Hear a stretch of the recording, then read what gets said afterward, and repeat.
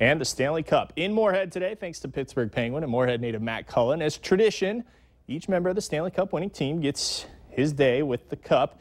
And Cullen put it on display today at the Moorhead Youth Hockey Arena. He opened the day up with kids from his foundation, Cully's Kids, before allowing Moorhead youth hockey players a chance to take a photo with Cullen and the cup. Cullen says the day was busy and fun, and it means a lot to him to be able to bring back the trophy and share it with people who mean so much to him.